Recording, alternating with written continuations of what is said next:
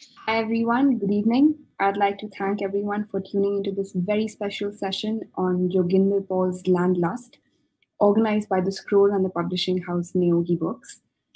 Let me introduce myself first. I am Aarushi Punia, a doctoral research scholar in the Department of Humanities and Social Sciences. I'm working on the narration of dehumanization and superfluity in Dalit and Palestinian literature, which is why for someone like me, Joginder Paul's Land Lust was a very interesting text, and I think it will be for the common reader as well, particularly because it represents African life in a very new way. This is the book.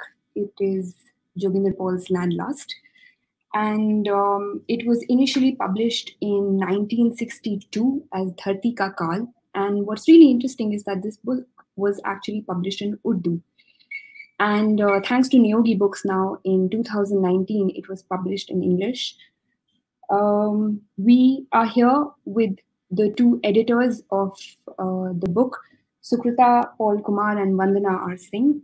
Before we dive into the text and the discussion, let me introduce them. Sukrita Paul Kumar is a noted poet and critic and was born and brought up in Kenya. She held the Aruna Asaf Ali Chair at Delhi University till recently. Formerly a fellow of the Indian Institute of Advanced Study in Shimla, she is also a fellow of the prestigious International Writing Program in Iowa and Hong Kong Baptist University. As an honorary faculty at ULL Center at Corfu, which is in Greece, she is a recipient of many prestigious fellowships and residencies. She has to her credit several collections of poems in English, many translated into Indian and foreign languages. Her critical writings are mainly on partition, modern Indian fiction, and gender. Her latest translations include Blind, which is a novel, and Nude, a collection of poems. A guest editor of journals such as Manoa, which is based in Hawaii. She has also held solo exhibitions of her paintings. Many of Sukrita's poems emerge from her experience of working with homeless people and tsunami victims. Welcome, Sukrita, and thank you so much for being with us. I'd like to introduce Vandana Singh next. She is an author, translator, and an editor, and was given the award of recognition for outstanding contribution to literature by the Chandigarh Sahitya Academy. Her literary translations from Hindi to English have been published earlier. She has authored several books on communication skills and ELT for Oxford University Press. She has been a consultant editor for several UN organizations and textbook developer for NCRT and NIOS. A PhD in Indian writings in English, she has been the Associate Professor of English at GCG Punjab University and has worked as a bilingual teacher for the Manchester education community in UK. She views translation as a social responsibility, contributing to building cross-cultural bridges. She is fascinated by words, their origin and evolution. Welcome, Vandana. It's very nice to have you on board. So, let me pose my first question to Sukrita, and who also happens to be Joginder Paul's daughter. And I think what is really interesting about Joginder Paul's life, and let's begin there, is that he's one of the few people to have experienced different kinds of dispossession and movement. So he was first a refugee from Ambala, which is, that part or region now, which is now in Pakistan. And he moved as in exile to Kenya, and then he moved back to India. So he's actually experienced these different theoretical stages in his life, and we obviously understand how movement has been such an important part for even some of our favorite writers like Sadat Hasan Manto, and not unlike him, even Paul has written on partition as well. So I wonder if you could comment a little bit about this phase of movement, constant movement in Paul's life, and how that has had an impact on his writing. Yeah, I guess, at the outset, I'd like to thank both Neogi and Scroll.in for this program. And thank you so much, Aarushi, for posing the questions. I would begin by saying that, obviously, since I happen to be the daughter of this author, Joginder Paul, I also was in exile with him. I was born when he called himself to be, he thought of himself as being in exile in Kenya. And that was soon after he suffered, he was kind of a victim of partition. And he was from Sialkot. And as Salman Rushdie puts it, forever, in his context, there was this theme that was a running theme of going back home. And as Salman Rushdie puts it, this actually becomes a kind of a search for some kind of an imaginary home for all his life, while in exile. And this is what he kind of passed on to me as well as a child. When I was small and I was in Kenya, I mean, this was an often uttered phrase. We have to go back home, back home. No, we didn't have, as children, we didn't have the concept of what is going back, because it was only a futuristic home somewhere. And therefore, in a way, I had a little bit of a quarrel with my father, because I said, you denied us a home. We could have homed in Kenya, as children. However, this also became a creative construct in a way, while he was in exile, because he called, this was of course a kind of a chosen exile, but only in the context of the fact that he was a refugee. So it was a double exile feeling, a refugee almost, a refugee forever. And I think he found a very creative solution to that in a way as a writer, because he was constantly engaging himself with this whole idea of alienation and being an outsider in search of a home, and partition experience for kind of the content of his short story for a very long time. Eventually also he wrote a novel called Papro, which was translated as Sleepwalkers. And so basically the idea was that he himself was like a sleepwalker, who was always walking towards some home. But to bring back the discussion to Landlust, I must say this, that in Dharti Ka Kaal, which is the Urdu title for this particular volume, what it seems to me, and the more I think about it, the greater I feel that perhaps he was trying to home in Kenya while engaging with the blacks out there, by engaging with the people of the land, as it were, and not engaging so much with the Asians there or the white men there. He was engaging far more with the African people out there, the black man, who was otherwise invisible. And I remember the visibility that we used to experience of the black person in the domestic sphere as helpers, who would be helpers in the kitchen and so on. But they were invisible out there on the street, because it was a very, in a way, officially there was no apartheid, but there was a kind of practice of apartheid out there in terms of the social behavior of people, and incipient racism that was at work. So the African character, personality was not available on the streets, was not in our schools. They were not, they had separate schools, if at all. And they were supposed to be people of the jungles, So I think this whole idea of getting, in a way, getting out of his own country, Sialkot. It was Sialkot which was his land, So from there to Ambala in a camp, refugee camp, and then from there to Kenya. So it's kind of a double exile kind of an experience. And therefore, I think some of that got passed on to me as well. But the main thing is that he, as a writer, was always possessed with the idea of, as I said, going back home. And to me, I would like to look, I don't know if Vandana is an outsider to that experience, what she may have to say about it. But I think to me, even finding space in creative writing, it was like homing. It's a metaphor of homing that I would like to use here. So that's actually very interesting, and it ties up to my next question as well. That, I mean, you're talking about the invisibility of African life in Africa. So how do you think that Paul was able to give a certain kind of visibility to African life by creating a public run through his literature? And particularly, why do you think he chose Urdu to do that, and not English, or not Hindi, or not Punjabi, which are, I presume, the other languages that he was familiar with, given the fact that he was an English teacher in Kenya? So why do you think that he chose Urdu in particular to narrate these experiences of African life, of interaction of Asian life with Africans? And if you could also tell us about, what was his journey? Was it difficult to publish such a book in Urdu? And yeah. Yeah. Vandana, would you like to take this or the earlier part of the question, or do you want me to take it on? No, please go on, Sukrita.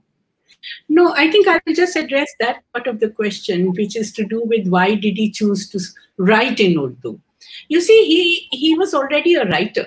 It's not as if when he went to Kenya, he was not writing. He was writing. He was very young. He was only 22 at that time when he got married at 22, 23. And he was already a writer. But it's kind of, he regarded, though he spoke in Punjabi at home.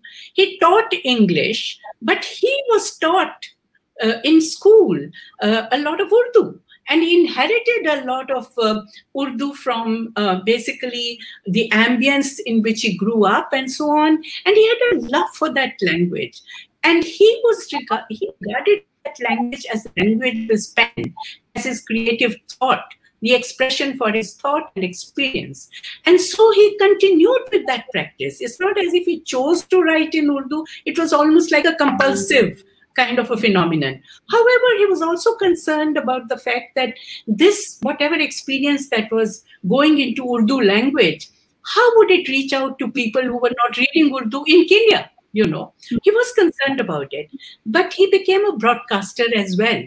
So he was reading out his stories in Urdu, of course. He was reading them out in Urdu, but they were broadcasted all over in Kenya Broadcasting Service. I still remember that. So a lot of Asians became part of that audience, even if they were not able to read Urdu. So that's actually very interesting. And I think it's almost as though he's created a home for African life within Urdu, which is, I think, such a creative endeavor on his part. And kudos to him for that. So my next question is for Vandana. And, we of course know about white supremacy. So what do you think is the representation of the relationship of Asians with African life in these stories? And what we find in these stories is that Asians often consider themselves superior to Africans. And they, while maintain subservience to the Europeans there. So could you perhaps maybe discuss this particular aspect of the short stories? Yeah, thank you, Aarushi. I'm glad you asked that question because I think it's extremely important to not only talk about Joginder Paul as a writer, it's equally important to understand the relevance of his writing even today. Joginder Paul has a very vast canvas of work which touches upon a number of aspects of human life and existence. Particularly in Landlust, Paul chooses to take us into a land far away from his place of birth. And in this adopted home, he walks us through any number of heart-wrenching scenes and situations of discrimination and inequality. And as we read Paul today, we realize with horror that the unequal, racist world he wrote about almost 70 years ago is still alive and kicking. And as seen recently in the case of George Floyd and what eventually became the Black Lives Matter movement, we realized that not only is racism very much alive, it is also choking and strangulating and literally sucking the life out of the have-nots, and that too in broad daylight. And this is exactly what Paul feared, assuming 70 years ago, that really speaking, racism has become even more subtle now and therefore more deadly. In Kenya of Paul, we see strains of selective development and multi-layered racism. We also see, as you said, the oppressed very quickly turning into oppressors. And we see the curse of racism being institutionalized, of becoming socially acceptable, and actually being passed on from one generation to the next, almost like valued inheritance. It's as though racism is some kind of family silver that you pass on from one generation to another. While projecting racism, colonization, and selective development, Paul's stories also take into their ambit the tussle between nature and development. And interestingly, here nature includes the natives, and the resulting dynamics between the existing socio-cultural class-bound realities is something to be experienced while reading the stories. And I'd especially like to mention the story Jambo Rafiki, translated by Usha Nagpal. It's one of Paul's most brilliant stories. It subtly explores the naivety of the locals. It also gives us a glimpse of the social pecking order, which is very well defined. Paul talks of the laying of the railway line, which he speaks of metaphorically, and he talks of it, he describes it as this deadly serpent which is making inroads into the interiors of Africa. And it's really a comment of what atrocities can be committed in the name of development, and we still see that happening all around us. And this serpent-like railway races ahead, leaving the natives behind to fend for themselves. And the fast expanding railway line penetrates into the heart of the land. It, as I said, that story has to be read, it has to be experienced, it has to be lived, because the images that serpent-like railway line evokes is something that stays with you for a long, long, long time. The natives in the end of the story are seen, as I said, left standing by the wayside, and the colonizers, of course, have never had it so good. Aarushi, would you like to? Yeah, so that actually ties up to my next question, which is that, I mean, it's about the editorial process. Why is it that you both thought that, you know, the world needs to know these stories in English, which is, I mean, different from the original language the short stories were written in? And could you talk a little bit about the editorial process? What do you think is this work now achieving 70 or 60 years later in English, in a different language, creating a wider public realm through English? So, Vandana, maybe you could go first, and then hopefully Sukrita can add in about the editorial process. So while we talk of the editorial process, I would also include the journey of the translators here, because as it happened, I also translated one of the stories. So for me, it was a bit of both. Joginder Paul's style of writing is philosophic, and the quality of the passages is so lyrical. It's prose that feels more like poetry. So as a translator, you start out thinking that you are going to be translating prose, but there are moments when you end up actually translating poetry. To capture the essence of Paul Saab's style of writing, and I'm really not exaggerating here, is like trying to capture the scent of a rose and transferring it to another flower. And in the case of Landless, that flower is a flower that grows in another continent. Yeah. So there were challenges, extremely interesting challenges. And but as they say, the higher the peak you climb, the more exhilarating is the view. So once we were done with the translation, it gave us a huge sense of satisfaction to be doing this. Talking of the editing, I'd just like to hear very quickly talk about what Joginder Paul himself felt about writing before I ask Sukrita to add to this. Joginder Paul is one of those writers who takes his role as a storyteller very seriously. And the sanctity of the art of storytelling has a very special meaning for him. In one of his stories, in one of his interviews, he draws an interesting analogy comparing the storyteller with God Almighty. And he says that the creator of the universe is the most invisible aspect of the universe. And drawing inspiration from this, he goes on to say that this is how the writer of a story must be in the story, should be invisible, omniscient, but never omnipresent. Sukrita, would you like to add to that?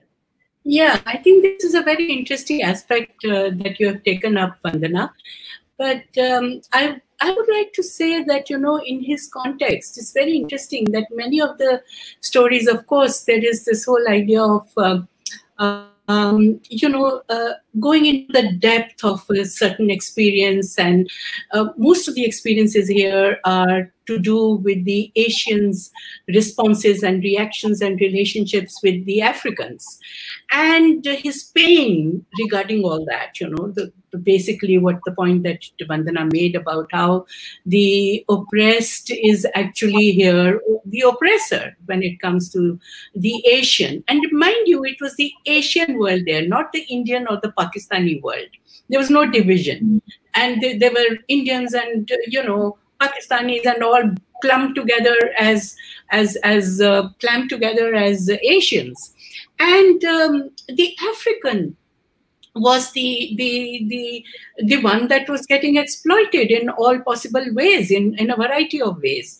And what one was actually saw was that many of these short stories now, and I was too small when they were being written, but my mother tells me that in fact there are quite a few of the stories which come from his personal experience. Some of them were actually very lived experiences. So it becomes a very strange phenomenon as to how a very personal experience takes the shape of an impersonal kind of an appeal. And such an appeal that even today they become relevant, So that whole creative process, which he really worked hard on, I would say, very hard on in the sense that he was basically very conscious that he doesn't have to appear himself as a writer in the short story.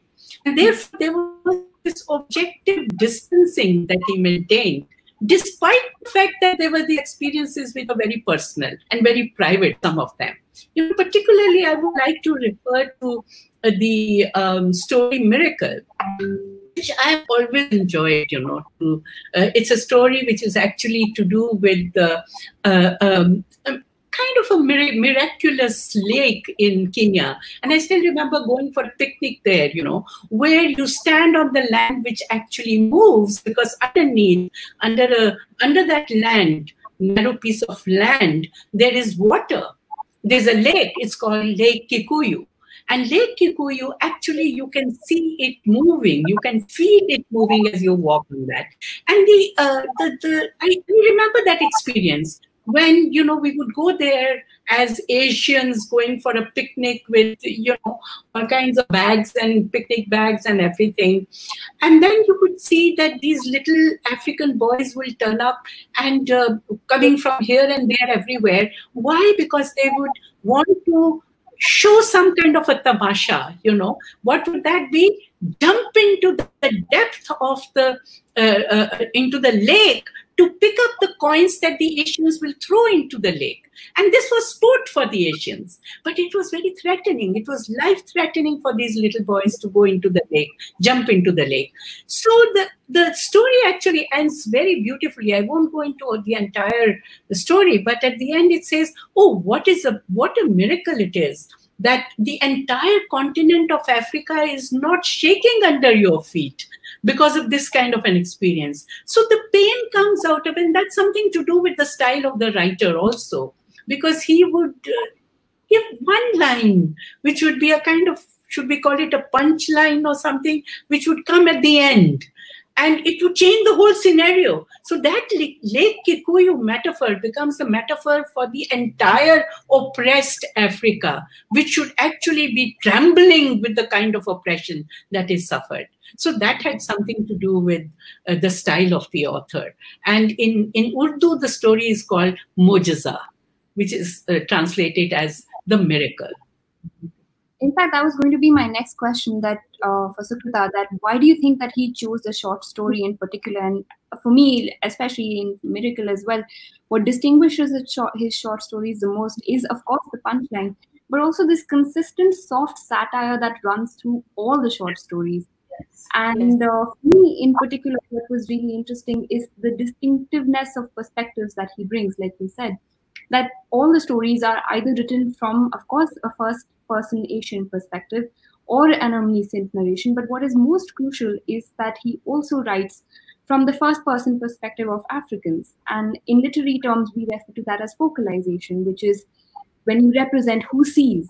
And it's the African who sees in his short stories. So again, I mean, just for a quick question for both of you, what do you think really sets apart his short stories the most?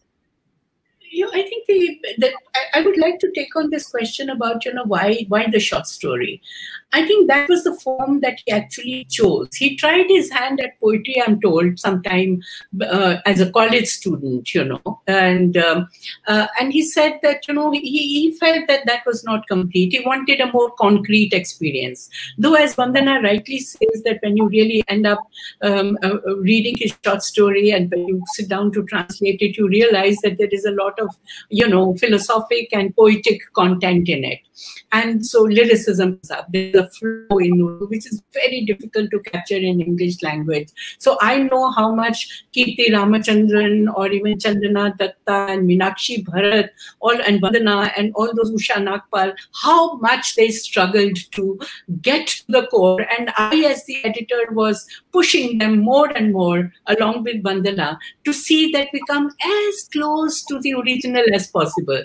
And of course, even at the end of it all, we felt that there was a lot of loss in translation, but perhaps there was also a gain, because there was a kind of a communication that happened. We got the stories out of the lock, as it were, into the locks that are around Urdu language, which not many people can read anyway.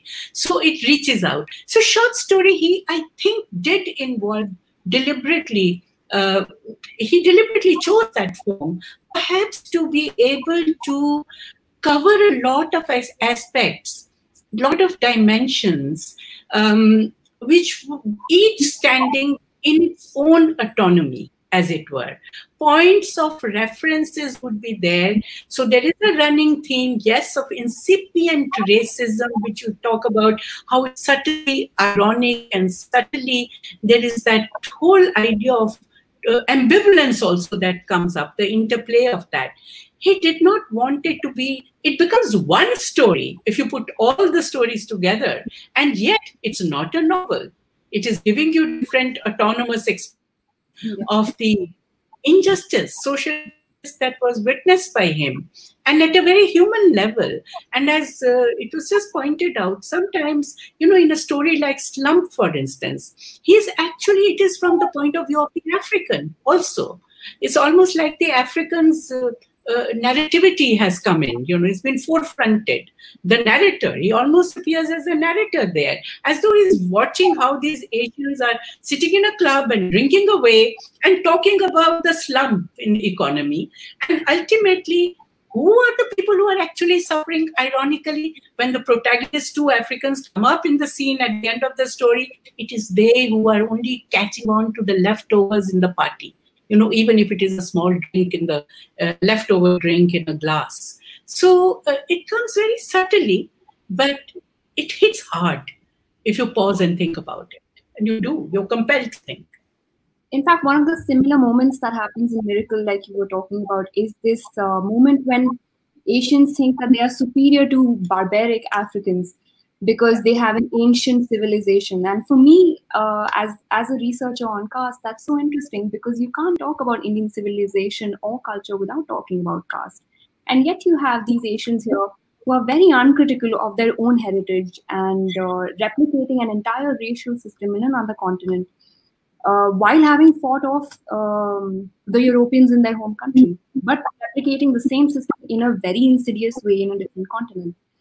And I think for me, what was really interesting was that Paul does not spare himself as well from this. He implicates himself as a narrator in a lot of stories where the Asian perspective is represented, complicit with the dehumanization of African lives with respect to, young boys jumping into the water for just a few shillings.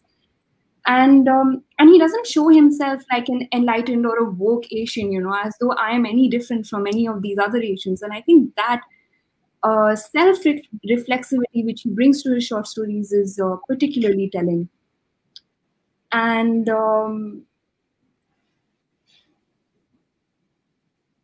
I think for me, what really stands out is in his particular story, you realize, which is at last, you realize that there is no end to man's colonial and imperial desire. He even wants to colonize planets, and you realize, and the Africans are like, we will never be a part of this imperial dream. We will always be away from that. And it's a 60-year-old text, but you realize that things perhaps have not changed yet for Africans in that sense, and they are still included from that particular kind of American dream or imperial dream. So, Vandana, would you like to comment on that, referring to any particular short? Just to add to what the point that I was making earlier about Joginder Paul and his writing style, and how he viewed the role of the writer. So not only was he an invisible writer, he was also an extremely empathetic writer. And as you said, that he does not stop at implicating himself also. So he lives the story, he creates the story, he writes the story. He it's not just a person sitting there with a pen in his hand and creating a story. He actually lives it. He was convinced that the writer has to live the story, he has to breathe the story, and he must make it his own experience. Of course, the story is born out of imagination, as we all know, but true creative experience can only emanate from a position of complete empathy. And I'd like to read out a quote here from one of Joginder Paul's interviews. And he says here, "I have suffered every single one of my stories. I have experienced them in such a way that my characters often appear to be nothing but reflections of my own being.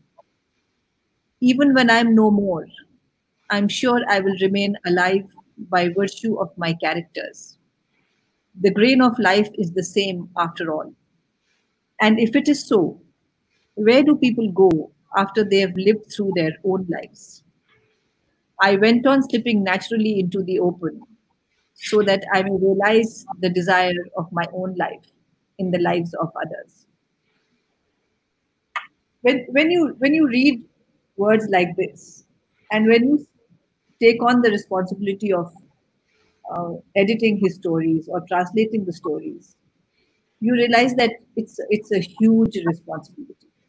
Because if you want to do justice to these stories, if you want to do justice to the person who was writing these stories, then you have to step into his shoes. You have to step into the writer's shoes, walk around in them. You also have to get into the story. You have to also step into the shoes of the characters in the story. And so, as I said, it's a huge responsibility. And I recall, Sukrita, those days when we used to be sitting together for hours and long calls and mulling over how to retain the cultural ambience in the book, whether to retain Swahili and Hindustani words or to treat them, whether to have a glossary or to not have a glossary, whether to italicize or to not italicize. There were so many different layers of things to look into as editors. And interestingly, here, usually in a work of translation, you would be looking at two languages, two cultures, maybe two races. But here, there were these multiple cultures, multiple races, multiple languages, and there was Swahili, which Sukrita might know a little bit of. She may remember a few words from her childhood, but for me, it was an absolutely new experience. So so there were these extremely interesting, as I said, layers of different areas that we needed to look into and do it the way the writer would have wanted us to do it. Do it the way that he may have visualized it as being in English. I don't know if he ever thought that it may be translated one day. Sukrita may know, or I really don't think any writer really thinks about what this story will look like or read like in another language. But yes, if you want to be true to a translation, I think as translators, it becomes very important to think of that aspect of translating. See, if I may add to this, I think there was this tremendous debate that we had whether to retain the Swahili words. Yeah. And I remember the conclusion that we arrived at was that, it's important to retain some of them. It was very important. How would the story retain then the ambience of Africa, or particularly Kenya, to which Swahili belongs, and so words like Mungu, God, or Makati, that is chapati, and many words like that. And I remember we discussed this point, that if the author has retained them in Urdu, he's not translating them in Urdu, right? He's retaining them in Urdu. So why should we not retain them in English? There was a purpose there as to why the African words should be there. So I think all in all, there was this tremendous desire to be as faithful and at the same time the translation to be beautiful, and I always say that I think faithful in translation and to be able to retain the beauty, that is the challenge that the translator has. And I think there was also another kind of imagination, if I may, Aarushi, talk a little bit about that.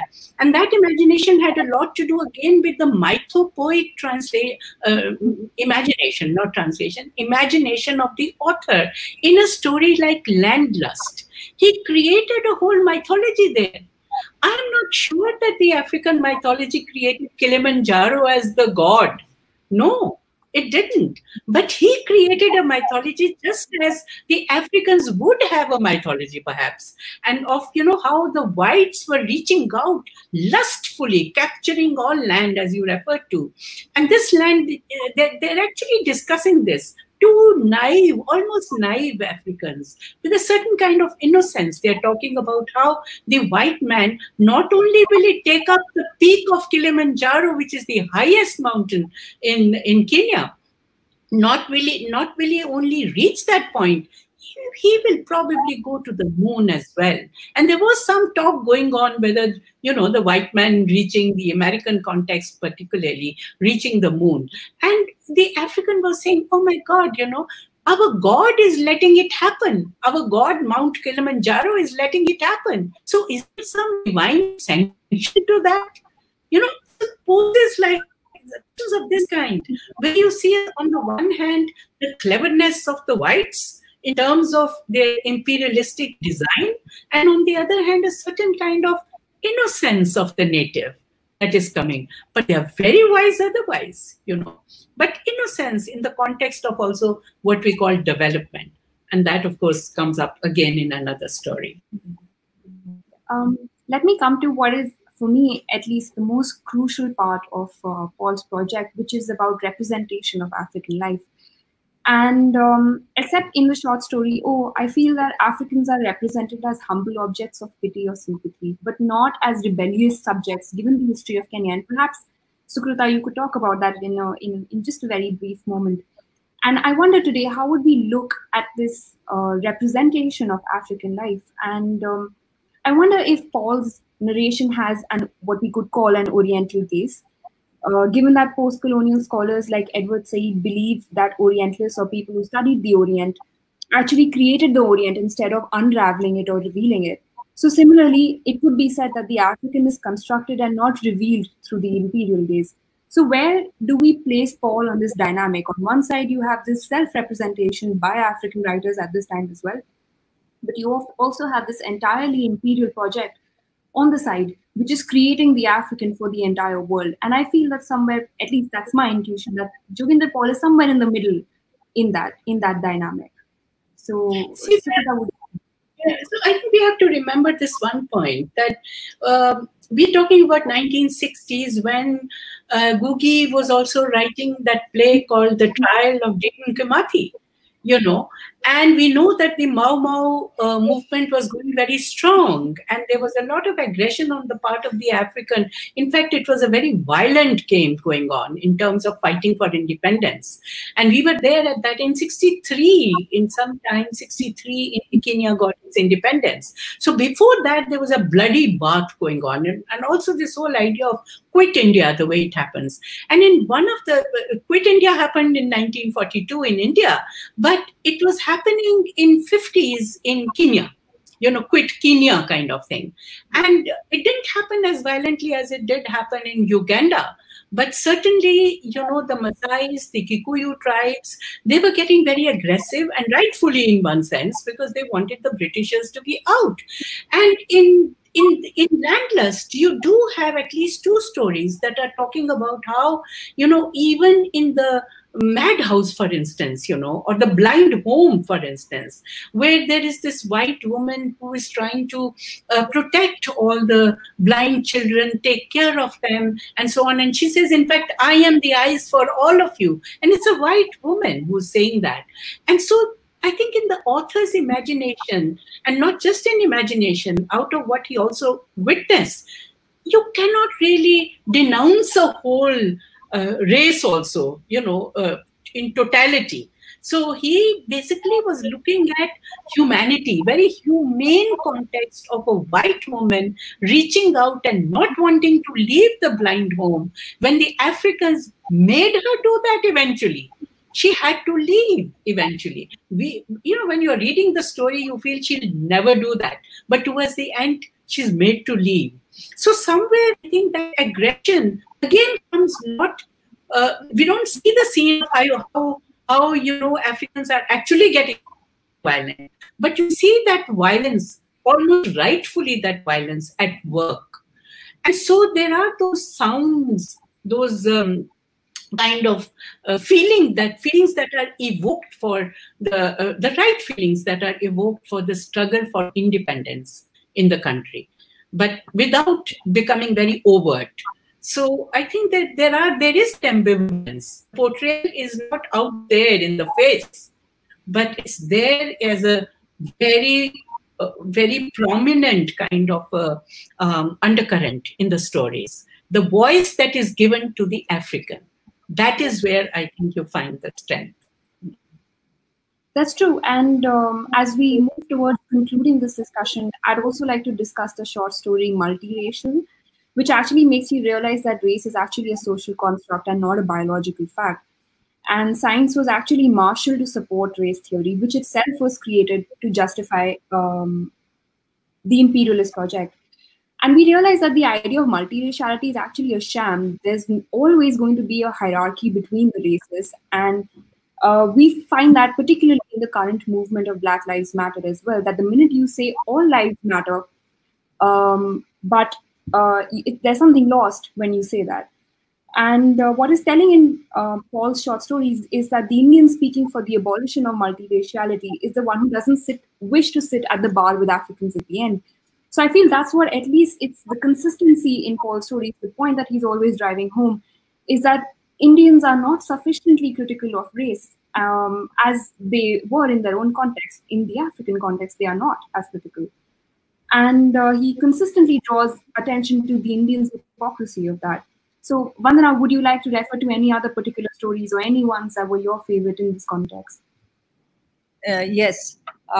Talking of multi-layers of racism that are at play here,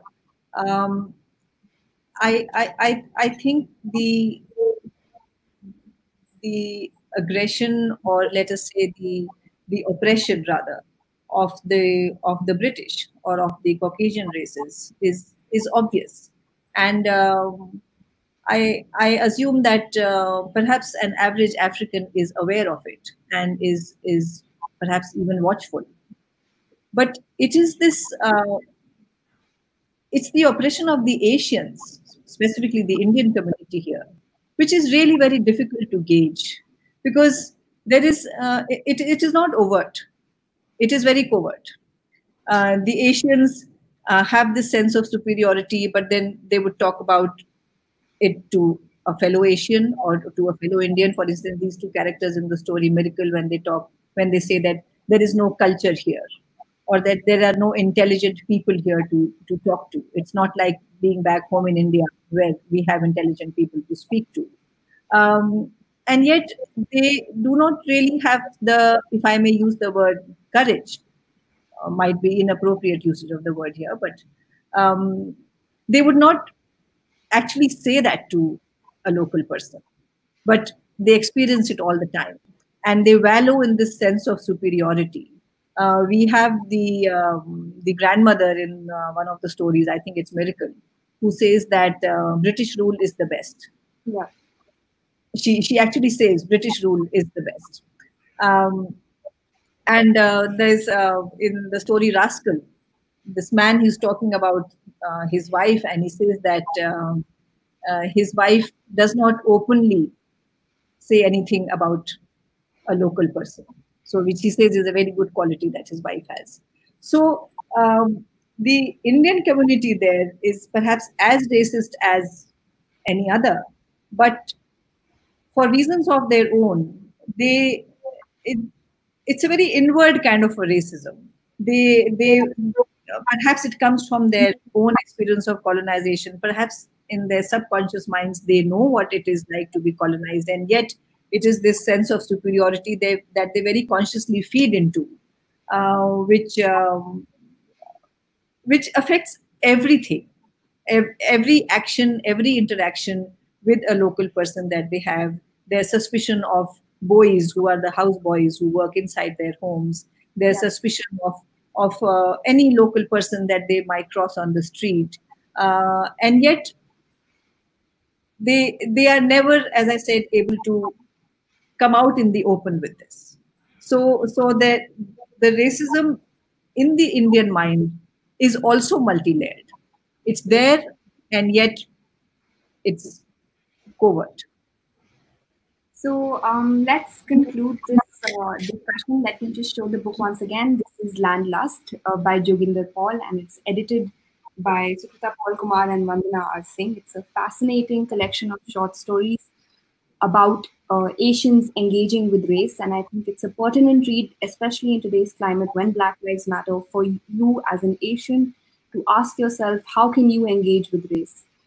So thank you so much, Scroll and Yogi Books, for organizing this event. I'd like to thank all our viewers for today. And thank you, Sukrita and Vandana, for this very, very interesting discussion. And I think we'd like to sign off now.